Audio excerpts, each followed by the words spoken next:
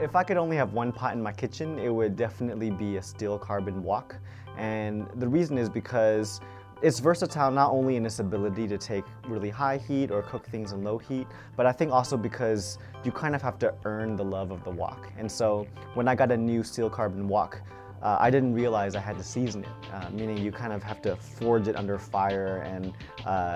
blend it with oil and get it to a point where it turns from kind of like a new shiny looking silver wok to something that's really deep black. And typically, I think that going through that kind of a process is a very universal way of looking at food.